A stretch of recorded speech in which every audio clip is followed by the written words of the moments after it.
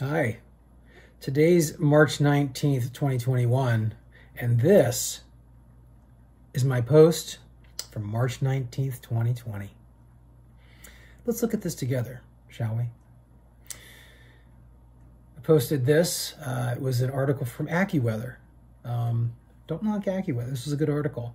And this was essentially pointing out what most of us, and I would include most everyone, assumed to be true about this virus, which seems to be true about most other viruses, which is high temperatures and high relative humidity do not bode well for viruses, which is good for us.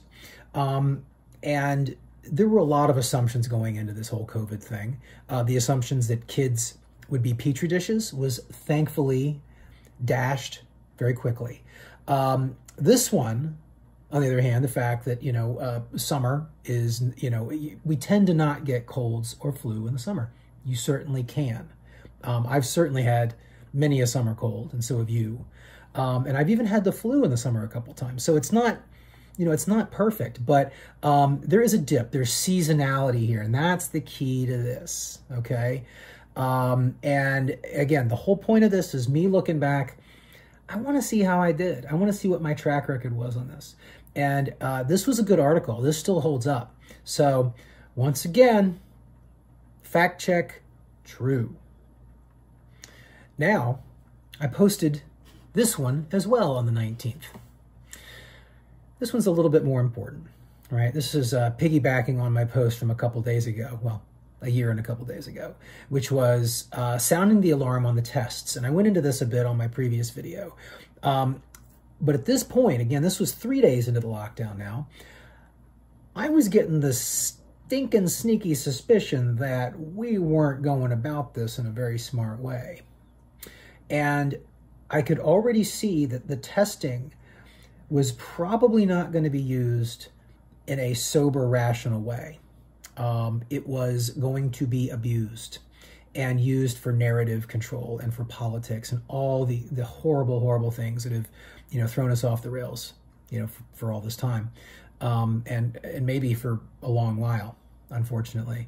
But this post here is a real clear politics post. Again, RCP is a great site. They really do have quality content. It's pretty nonpartisan, actually. It's pretty bipartisan and nonpartisan. They don't just do polls. They don't just do elections. They really do have a really good collection they curate a lot of articles from the left and the right and the center or wherever, but they also have some writers on staff. This was one of their articles, and this was literally entitled "The Perils of Mass Coronavirus Testing." And this was my exact point. I made this point of this article 3 days prior. It's not like I'm Nostradamus or anything, well, although he was not very accurate. But again, it's a lot of these things that I did, a lot of these calls that I made, a lot of these opinions that I had,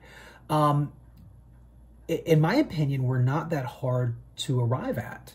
I think that they're just common sense, right? I think that if you are a semi-smart person and you kind of look at the landscape and you read a few things and you talk to a few people and you sort of weigh, what this person says versus this person says, or this study versus this study, this is not a long walk, right? And honestly, it was becoming very obvious that we were about to abuse the testing. And once again, I think that, history proves this absolutely true. We have abused this testing to amazing lengths for a year. CNN would be out of business had it not been for corona testing and their little, chyron, announcing the number of tests every day.